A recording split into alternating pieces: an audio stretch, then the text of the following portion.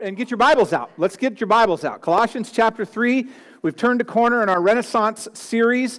And chapter 2, we finished that up last week. The apostle is done at this moment with his declarations against the false teachers. He has been super purposeful, very pointed about making sure that the church, which includes us, understands who Jesus is. That's critical. That's like the main thing, friends. We've got to understand who Jesus is and what this good news is that God has given to the human race through Christ. The gospel is critical, friends, and so that's what he's been doing in all of these first two chapters and all of these messages, is making sure that the church understands the gospel, that it is not about what we do for God. It is about what God has done for us, right? It's about our position in Christ. Jesus Christ, the Son of God, the God, very God, came in the flesh, dwelt among us. He gave his life, conquered death, erased sin, gives life, removes condemnation, and gifts people with eternal life. That's what this is all about, friends. It's about what God has done for us, not what we do for God. Now, do we respond to the grace of God? Most certainly, but it's a response. It's not the initiation. God's the initiator, always the initiator, right? So, as we've turned this corner, now he's beginning to instruct the church on how to live this out in their everyday lives, right? So this is where we're at. Now, our text deals with a big topic today. It addresses a big topic, and that is focus. So I picture this, you just have to. I don't know why I picture this.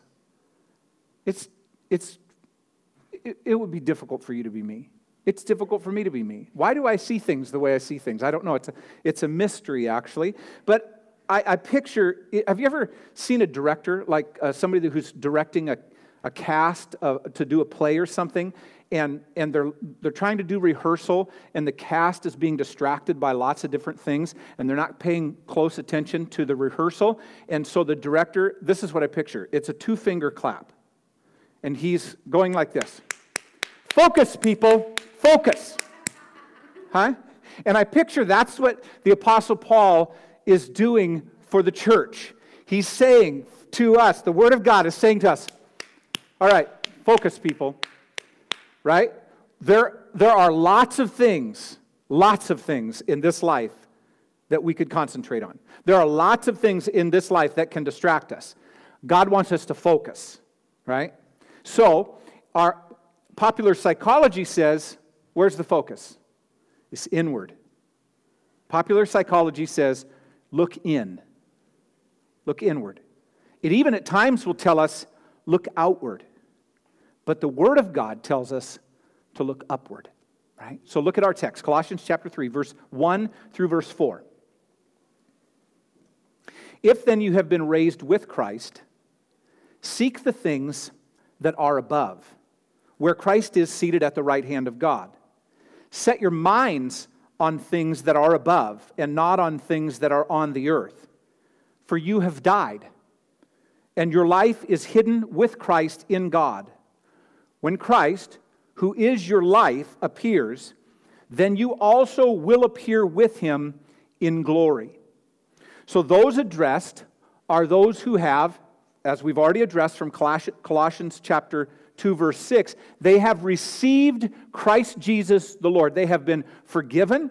They have been gifted with eternal life. They are alive in Christ. They have died to sin. They are alive in Christ. And the apostle says that those who are alive in Christ, first thing we notice is that those who are alive in Christ are to be in pursuit of Christ. We're talking about focus. If then you have been raised with Christ. Now remember, several different times throughout this letter we've seen the word if, and we've clarified each time whether it's a conditional clause or it basically just establishes something as normal, right? Conditional versus cause. So what I'm trying to say, get it out. This is not conditional. He's not wondering whether or not they're alive in Christ, if they've died to sin and are alive in Christ. He's saying, since it's true that you have died to sin, since it's true that you've been raised with Christ, so those who are alive in Christ are to be in pursuit of Christ. If then you've been raised with Christ, seek the things that are above, where Christ is seated at the right hand of God. Can I call a timeout for just a moment? Timeout. We're having microphone issues this morning. Throughout the first service, first gathering, it happened over and over and over. All of a sudden, there'll be a big pop. We haven't figured it out yet. We will figure it out, but maybe not during this gathering. So every once in a while, if there's a big pop, I'll jump, you'll jump, and then we'll move on. Okay? It's fair. Is that fair warning? Okay, time in. Here we are. So we've long established this, that Christ died for us, but that also we have to understand that we died with Him. That's back up to verse 20 of chapter 2. If with Christ you died, now he says, if with Christ you've been raised. So we die with Christ, but we're raised with Christ as well. We are alive in Christ, gifted with eternal, abundant life. So he says we are to seek. What are we to seek?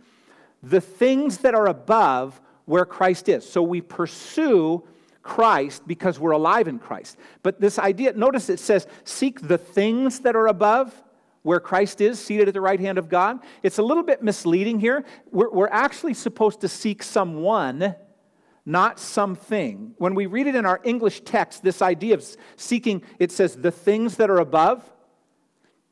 In the Greek, which was the original language this letter was written in, it doesn't say seek the things that are above. It simply reads seek the above. It's a little different, isn't it? Seek not the things that are above. Now, if you've read the Bible before, you know that God gives us glimpses of what is above. We have pictures, these glimpses. Jesus said, in my Father's house are many rooms. Or in the old translations, it says, there are many mansions. Right? So we get this picture of what's above. We get a picture in the book of Revelation that there's streets that are made of gold and such. Probably just figurative language in that way, trying to describe certain things that are unimaginable for us, that's beyond comprehension for us to truly grasp the things that are above. But this doesn't actually tell us to seek the things that are above. It says to seek the above. And we're told what's above. There's no reference to things at all. It's Christ who is above. And it's God the Father who is above. So we get this picture, right? God Almighty, the living God, is seated on His throne. And He's reigning and He's ruling sovereignly in His justice and in His steadfast love. He is above. And Christ, His eternal Son, the one who has made redemption possible for each and every human being, He became the mediator between God and man. The man, Christ Jesus, is seated, finished work. We looked at that 2 weeks ago or last week or whatever it was. He is seated because the work has been done. It is a complete work. It was last week, He is our Sabbath. Remember? He's our rest. We do not labor any longer. We rest in Christ. And He's seated at the right hand of God. This is the picture we get. So it isn't something that we seek. It's someone that we seek. You get it? Right? It's the someone, not the something. So think about it like this. When Jesus was asked what the greatest of all of the commandments are, now just about anybody knows some things about the Bible, that there's the 10 Commandments and that there's these various other, there's lots of commandments in the Bible. God is not shy about sharing what He expects of us. He's very clear about it, actually, and we're grateful for it. And what's great also is that He's super consistent about it. He's very consistent about what He expects of His people. He's just, he's fair about all of that. And He's legit. Those are legitimate expectations, right? But when asked what the greatest of all the commandments is, Jesus didn't refer to a rule. That's interesting, isn't it? He referred to a relationship. Somebody came to Him, actually trying to trick Him. They were being a little bit duplicitous and said, "What's the greatest greatest commandment?" And Jesus said, "The greatest commandment is not a rule. It's a relationship. It's to love the Lord your God with all your heart, with all your soul, and with all your mind." That's the greatest commandment. This is the heart of what we're talking about here. So when Paul says now, turning the corner, I'm done correcting the false teachers, I've established foundationally who, as Christians, as Christ followers, we are in Christ. Now he says, now I'm going to begin to instruct you on how to live this out in your daily lives. The first thing he says is seek the above. In your daily lives, in all that you're doing, seek someone, not something. Seek the above. Look to God. Pursue Christ, he says, in all of your life. This is what he's saying. Love the Lord your God with all your heart, soul, mind, and strength. So in reality, if you think of your pursuit of Christ as a duty or an obligation or some sort of responsibility on your part, you're not yet seeing this text as God wants you to see it. It's not about duty or responsibility or obligation. It's about relationship. It's about desire. It's the heart of the matter. So let me illustrate it like this. I cannot stand peas. I hate peas. They're so gross. Even saying the word makes my little gag reflex flutter a little bit. Now, if you're young here, you're still, responsible to mom and dad as a child, and they're telling you to eat peas, you go right ahead. But for the rest of you, I'm just here to tell you in all joy, freedom, and confidence that at some point you don't have to eat what your mom tried to get you to eat when you were a kid. My mom told me that if she ever found the peas in the dishwater again, that she was going to make me eat them out of the sink. So I found other creative ways to get rid of my peas rather than just dumping them into the dishwater at the end of the meal. I just can't like them, friends. I cannot like them. Now, if you ask me whether or not I like ribs that are in my crock pot at this moment, and there's going to be some coleslaw, right? Now the Hawks game's coming on in just a little bit, and we got some friends coming over. There can be ribs on the table. Now we're talking. If you tell me, hey, Brent, there's a big bowl of peas at the table, I'm going to find I'm going to instantly be very spiritual. And I'm going to be like, I just feel like I need to be fasting for a while. I feel like I just got to pray and concentrate on God, But if you say, hey, the ribs are on the table, you don't have to talk me into that. There's no sense of, I guess I better go eat those. There's a big difference here, isn't there? When he says, since then you have been raised with Christ, we're alive in Christ, friends. God has forgiven us, liberated us, given us eternal life, and we're not, this isn't about an obligation. This is about, we get to come to the table, friends. We are to seek the things that are above. We get to seek the one who is above, if you will, right? So we're to, and this word seek, it's a verb, and it's in its present imperative form, and so it's the idea that we keep on doing it. It's not a one-time thing. You do it, and then, I sought the Lord, I found him, like hide and seek. Remember the game hide and seek when we were kids? Some of you still play it. I don't know, maybe. But somebody hides, and then somebody else tries to find him, and once they find the person that was hiding, the game's over, and you have to play a new version, another game, if you want to play again. The game's over once you find the person. That's not what he's saying. Seek the things that are above. It's like you seek the things that are above, but even though you found the one who is above, you don't stop seeking him. You keep seeking him. It's what A.W. Tozer called the paradox of love. A paradox is something that's true, but it seems contradictory. He says it like this: to have found God and still pursue him is the soul's paradox of love. And of course, now, if we're thinking really soundly, how about this word? If our soteriology is straight, soteriology is the doctrine of salvation. If our soteriology is straight, it isn't about us finding God. It's about God finding us. It's always been about God finding us. We don't seek God. He seeks us. We don't find him. He finds us, right?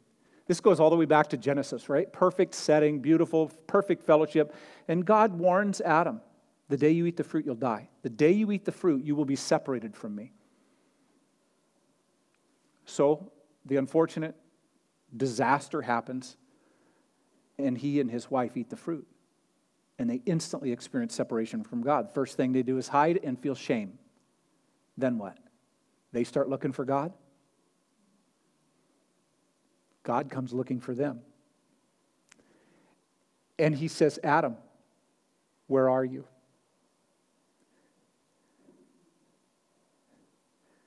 And God doesn't ask Adam where he is because God doesn't know where Adam is. God asks Adam where he is because Adam doesn't know where he is. He's been ravaged by sin, and he doesn't realize just how much destruction he just set in motion. He is now separated from the living God, and he's not going to find his way back, friends. God has to come looking for him, and he does. And it's the gospel story right in Genesis chapter 3. So God finds us, but we don't stop seeking him. We keep on seeking him. It's not that all different than that of a marriage, of a healthy, strong, vibrant marriage. You know, a man and a woman, the man will pursue the woman to win her heart in love. And then in winning her heart in love, he asks for her hand in marriage. And she's been won, and so she says yes, and they tie the knot. But if they're wise, they don't stop seeking one another. They don't stop pursuing one another. They continue to pursue one another. Not so that they could tie the knot again. The knot's already been tied. Not so they could win the hand again. The hand's already been won. But so that they can keep the flames of love alive and vibrant. And this is why Paul says, we've been found, friends. Now continue to seek the one who made you alive. Right? It's what the psalmist conveyed when he said, as the deer pants for flowing streams, so pants my soul for you, O God. My soul thirsts for God, for the living God. Right? So we seek this one, not something, but someone. We continue to seek him, and we seek him then in the midst of life. Remember, Paul is trying to get them to understand who they are in Christ and how to live for Jesus in everyday life. So we seek Christ not aloof from the things of this world.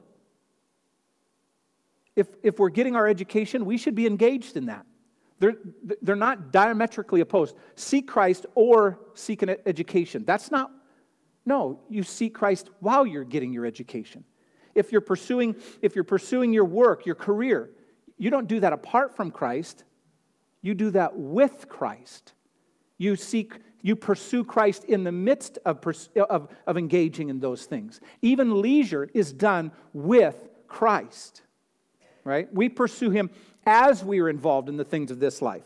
It's in connection with him, not apart from him. And then we can understand then that we don't engage in anything that Jesus wouldn't join us with. There's lots of things in this life that Jesus doesn't join people in. A lot of different activities, if you will. But not from his people. We say, no way, we're not going to engage in those things. I maybe used to do those things, but I'm not who I used to be. So there's no way I'm going to engage in those things. I'm alive in Christ. You follow? So it's as we pursue these things. And friends, here's the thing. Are we so naive to think that there are those who are alive in Christ who aren't pursuing Christ? At least passionately? Sure there are. There are people who are alive in Christ who are dull right now to the things of God. And God wants to light the flame again. God wants us to pursue Christ because in that there is life. He is to be our focus, friends. Focus, people. Focus. This is the Word of God, right? So if your pursuit isn't Christ, what is it? Think for just a moment. Now, what if there was somebody to come in and audit our lives? Not to broadcast it to the rest of the world, but just to help us to see. They audit our lives. They take a look at the things that we give ourselves to, the things that we think mostly about, the way we spend our time, the way we invest our resources, our money. They audit the details of our lives. Would they conclude that we're pursuing Christ in the midst of life?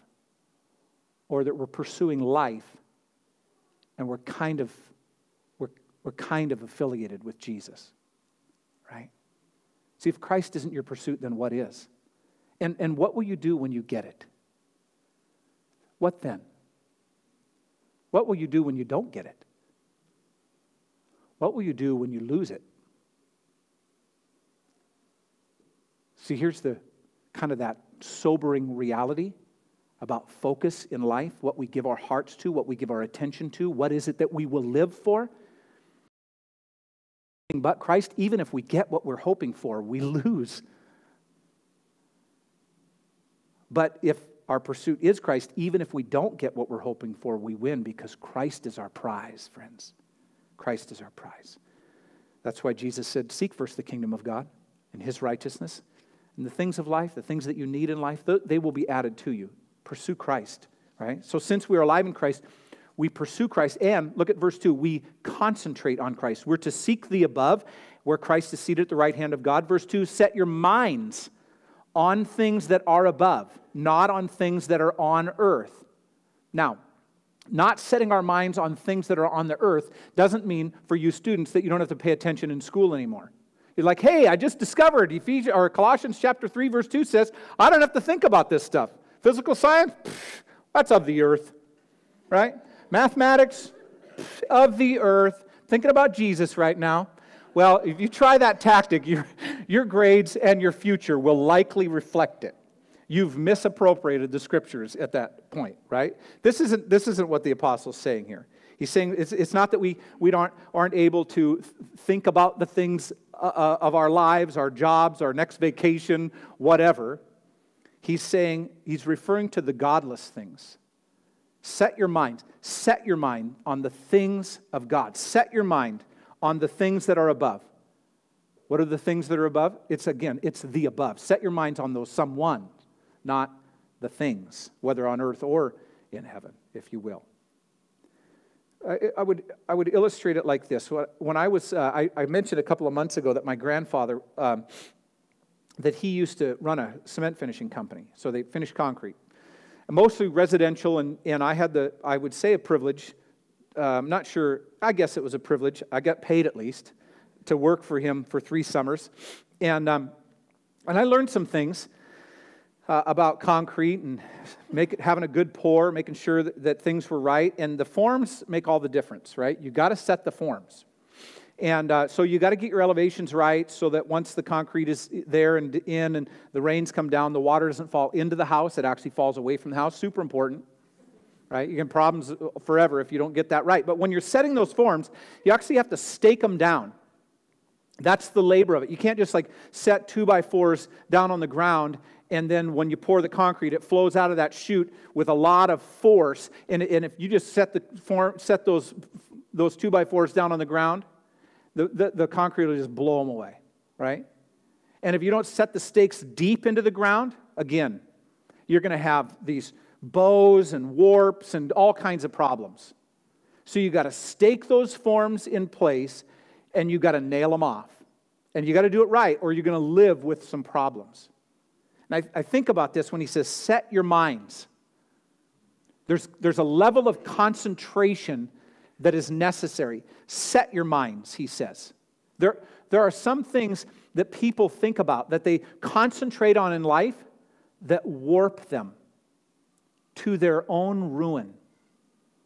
There's plenty of things that, like concrete flowing out of the chute, will just blow you away if you're not set. Right? I think about the reality of selfish ambition, right? I mean, the scriptures warn us against selfish ambition. As Christians, we're to die to ourselves because we've died with Christ.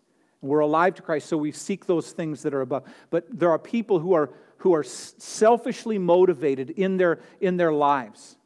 And then because they're selfishly motivated, their minds begin to warp They haven't set their minds on Christ, and they've set their minds on ways to get ahead. And when it's not set on Christ, then in their minds, because there's this warping that takes place, then they begin to overlook and to undermine the standards of God to the extent that it just blows them out, right? And then the concrete sets, and they live with the consequences, right? They live with that pour. They've got their minds get twisted up, and then they can even convince themselves and others that it was okay for them to fudge a little. There are things that people concentrate on that warp their minds to their own ruin. I think about pornography, one of the biggest issues in our culture today, one of the most destructive in things that a person can engage in. But it is so abundant, so common, that there are people in our culture that are beginning to think it's normal. It's because, friends, their minds are warping.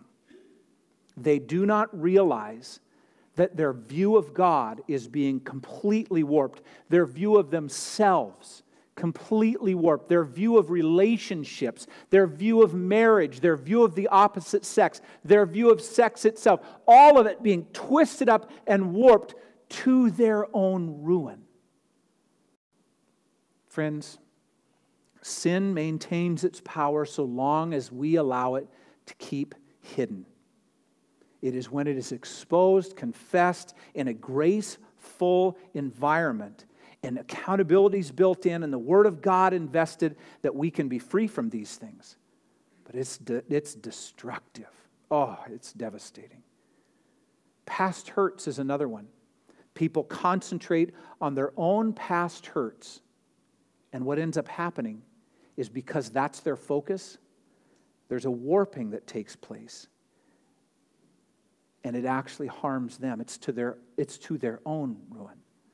Now, the fact is, there isn't a person in this room that doesn't have past hurts. And the reality is, some of them are severe. They're terrible. I've been following a little bit of this Me Too campaign. Some of you are familiar with that. Hashtag Me Too. Women across the country, really across the globe, are coming out saying, me too. I was abused. Me too. I was harassed. Me too. Right? And it's to think, I mean, we're not naive. We know these things happen. But when you see it in mass like that, you're like, what in the world? It's brutal. But if you're a Me Tooer, and then you allow that to be your concentration, it's going to hurt you more. Friends, God does heal the brokenhearted. God does bring justice. Whether in this life or in the next, God is going to right that wrong. Right? He's going to come to your defense. And I don't have all the answers. None of us do, friends. But I know this. If we focus on our hurts rather than on Christ, we're the ones who suffer.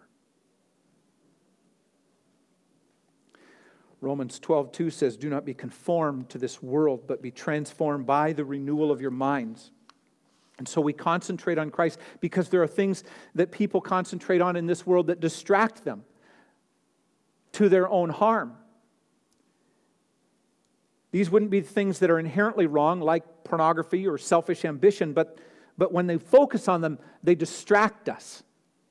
And there's plenty in life that can distract us. And we got to, again, just kind of picture this. Focus, people. Focus, right?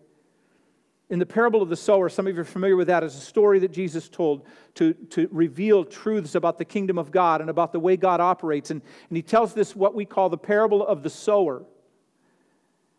And it's a fundamental parable. In fact, Jesus said, if you don't understand that parable, you're not going to understand any of them. So it's critical that we understand the parable of the sower. But he says that there are seed. It's the seed, and the seed represents the Word of God, and it's being spread across the field to different types of soil in a field, and it represents kind of the world, if you will, the different types of people in the world that the Word of God is being given to. And he said some seed fell among thorns. That's what he says. That's what he calls it, which represents the Word of God being given to people who are too distracted by life to allow the Word to do its work.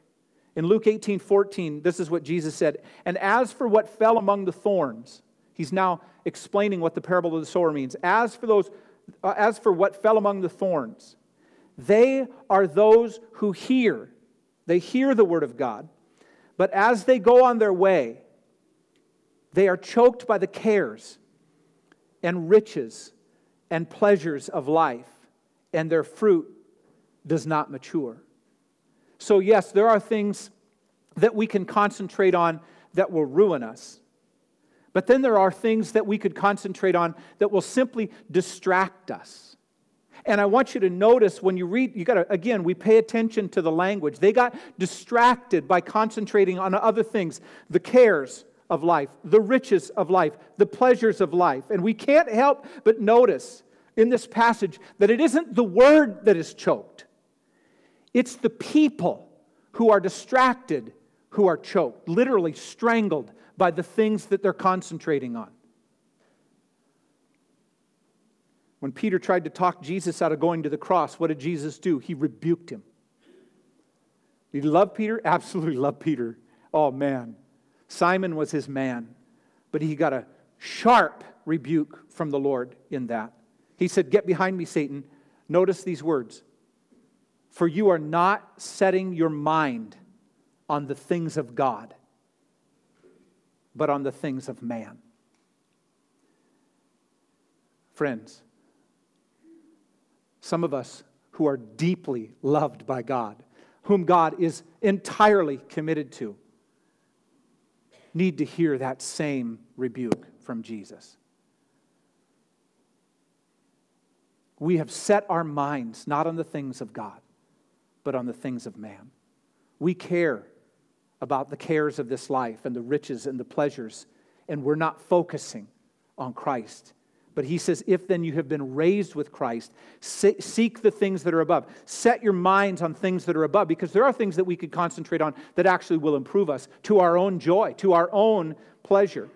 Set your minds, he says. That's a verb. It's an action word.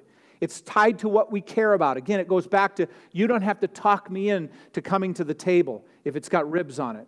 But you're not going to talk me into it if there's just a bowl of peas. The King James captures the heart of this instruction. It reads, "Set your affections on things above." Those who love God concentrate on Christ, not out of duty, not out of obligation. We focus on Christ in the midst of the business of life because we love Him. He's the center of our attention. When we're sitting in our classes, when we're doing our chores, when we're building our clientele, when we're closing the deal, when we're hanging out with friends, when we're surfing the web, He is the center of our attention. And when He's not, focus, people. Focus, right? How do we do these things? How do we talked about setting those forms. How do we set our minds? How do we drive the stakes down far enough into the ground and nail them off so that when the concrete is poured, when the things of life come in, we're set. We're not moving. How do we do that? What are some ways that we can do that? Well, it comes back to the very fundamentals, friends. It comes back to you and I saying, I need to set a time where I read the Bible and I pray on a regular basis. I need to set a time. This is my time. Don't distract me from this. Where we ask our family members to honor that time. Don't bug me during this time. Don't interrupt me during this time. Unless somebody's bleeding out. I'm actually not kidding about that, right? I mean, we've got to get set. We've got to set our minds. When we spend time praying and reading the Bible, studying, memorizing the Scriptures on a regular basis, doing what you're doing right this minute is super important. So I give you a big thumbs up. Good job. Absolutely. We're getting our minds set on the things of God. But this, as you know, is not enough. It's not enough. As good as this is. Right? It's not enough to really set your mind on the things that are above. When we practice biblical stewardship, when we honor God with the tithe, when we practice generosity and sacrificial giving, when we do that, we're setting our minds on Christ, on the things that are above. How so? Jesus said, your heart will be where your treasures are. So where are your treasures? Do you invest in the things of God? Do you sacrifice? Do you give God His portion? Because if you don't, your treasure's not there, friends. Your heart isn't either. Right? When we spend time with God's people, when we're committed, whether it's to a group or to like a small group or a team, a ministry team, when we're committed to those types of things, that's part of setting our minds on things that are above. We're working for the things of God. I had an elder team meeting this last Thursday and got together with these guys, great guys, just love these guys, and we talked about that. We try to share a meal together each time, and yes, there's business that we have to take care of, but we talked about the fact that being an elder in the church is not just about voting appropriately once a month, making decisions. Those are important things, but that's not all that it's about, right? Being together, having camaraderie, making Christ the center of those relationships.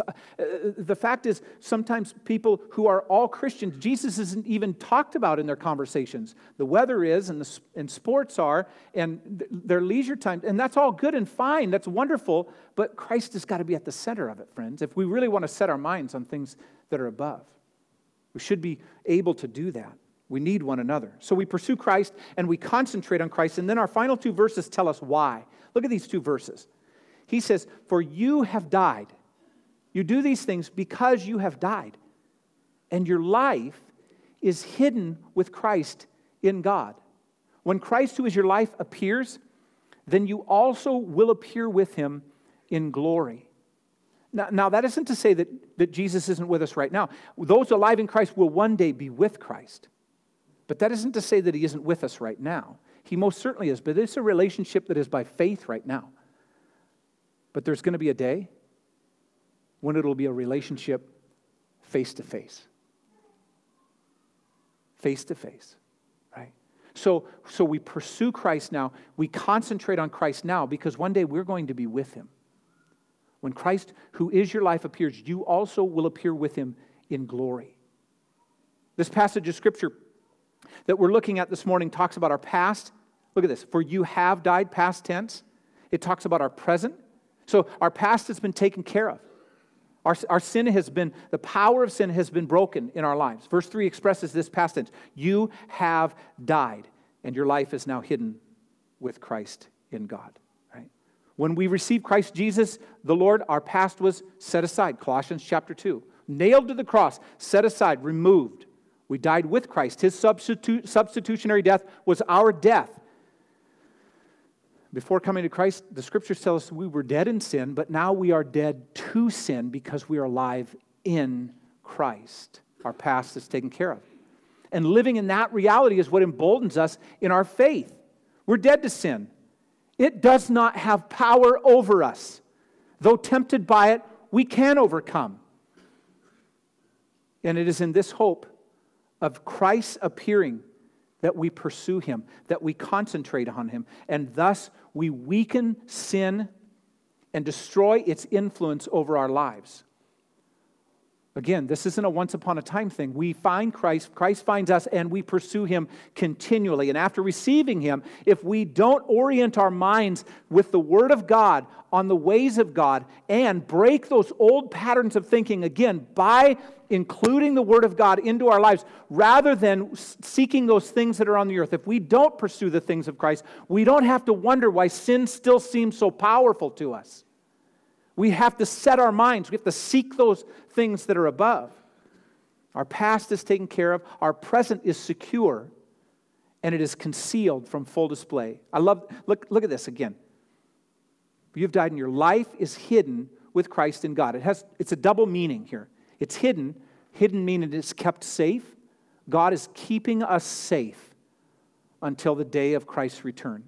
Now actually isn't referring to our physical safety. It could include that. Notice I said it could include that. And I know that so often, our biggest thing is just be safe. We don't want anybody to get harmed. And there's nothing necessarily wrong with that, so long as we have big picture construct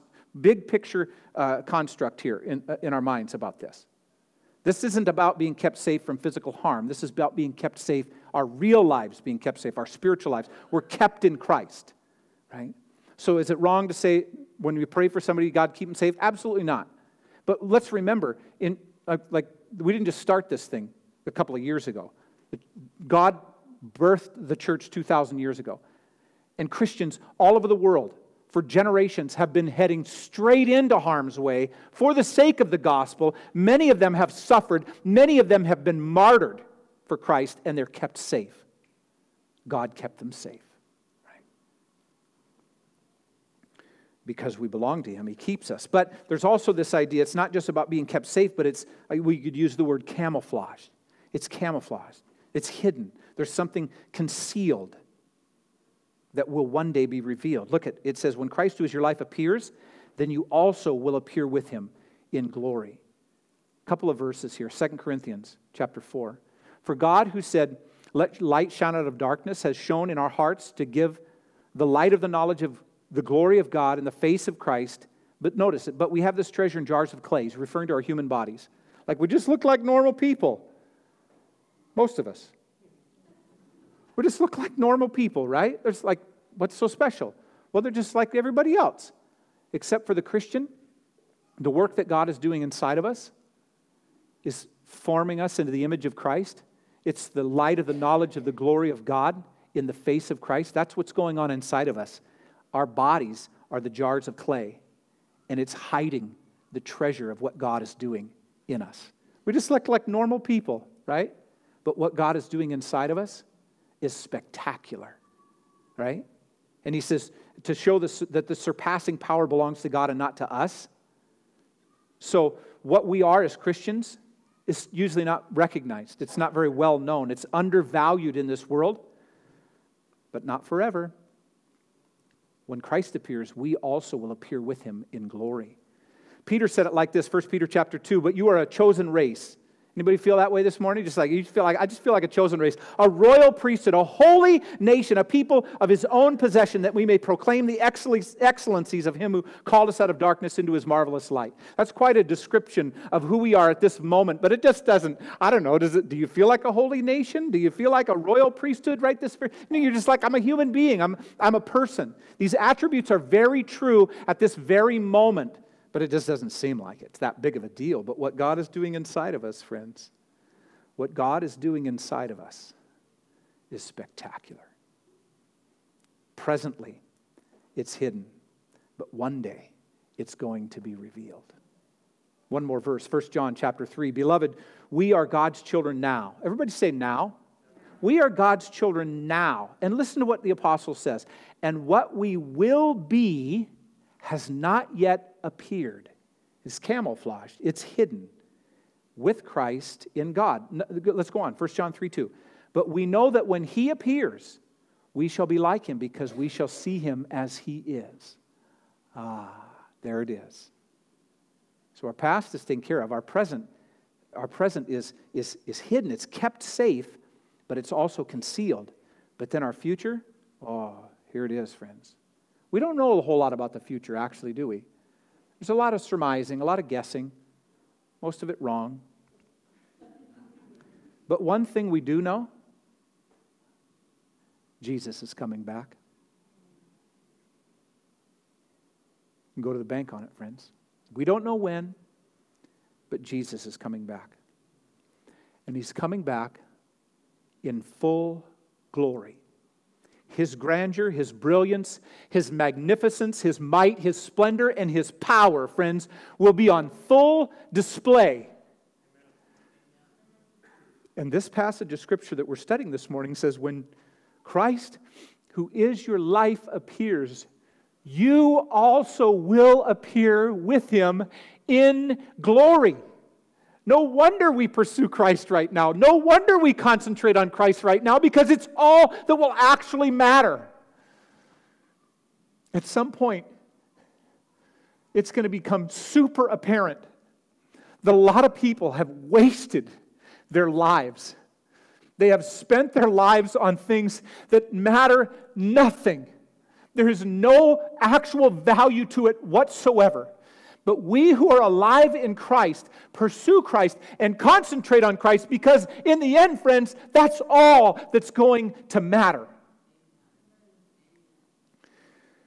So we live for the one who is our life. When Christ, who is your life. He's our lives, friends. We live for the one who is our life. That's what we do. In the midst of all the other things that we do in life that we attend to, Christ is our pursuit. He is our concentration, because one day that's all that's going to matter. Let me close with this. There's a cute little story. Jack Benny, you might be familiar with that name. He's a comedian from the last century. He's passed on now, but he's quite a character. And a wealthy guy, and supposedly, the rumor is that he was pretty frugal. Penny pincher, if you will. And as the story goes, he was walking down the road one day, and an armed robber came up to him and said, "Your money or your life?" And Jack Benny didn't respond right away. There's this long, awkward pause to the extent that the robber finally said, "Well?" And Jack Benny said, "Don't rush me, I'm thinking about it." I don't know if that's a true story, but what is there to think about? Fill in the blank. Your blank or your life. What is it that we're actually pursuing? What is it that we're actually concentrating on? To have found God and still be looking for Him is the soul's paradox of love. If you are found by God, if you are a Christ follower, you too can get distracted by the things of this earth. Paul is writing to Christians when he says, seek things that are above. When he says, set your minds on things that are above. What is worth living for? Focus, people. Focus. All right. Let's bow in prayer. It's worth contemplating in the seriousness of this moment. How would you rate your pursuit of Christ? Is He your focus? Is He the center? Or is there something else that seems to be more pressing, that you need to be more attentive to? Oh, friends, seek the above, where Christ is seated at the right hand of God. What would you say you're concentrating on? Are they warping you? Are they distracting you? Or are they improving you? Christ is your life. What is keeping you from living for Him? Nothing. Seek the above. Set your mind on the above. I'm going to close in prayer, but I'm going to ask the ushers if they'd get ready. We could receive the connection cards and the offerings.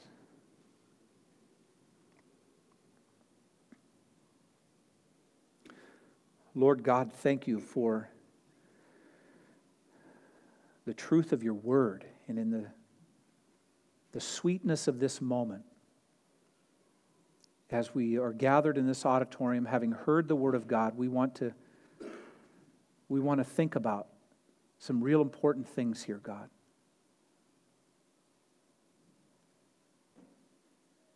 Lord, where you need to correct us, please do it. We trust you. You are good. You're loving. You're kind. You're just. Lord, where we need to repent, where you need to rebuke us, Lord, please do it. Give us your grace, good Lord. Whatever adjustments we need to make, whatever we need to walk away from, whatever we need to deny ourselves of, whatever we need to repent of, Lord, Give us grace to be willing and glad to do it so that we can pursue you, so that we can concentrate on you. You are our life. We want to live for you. So that when you come back, Lord Jesus, the glory of that day will shine all the brighter.